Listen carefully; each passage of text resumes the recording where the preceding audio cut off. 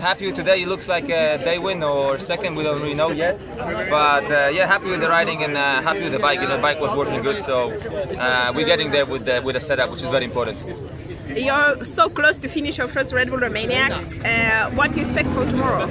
You know, no, I have to see where I'm at in the overall standings. You know, like the time we lost on the first day with the technical issue. You know, it's I don't think it's going to give us any chance of a good result. I mean, it's a good result, but podium result. So we'll see how it goes. That's it.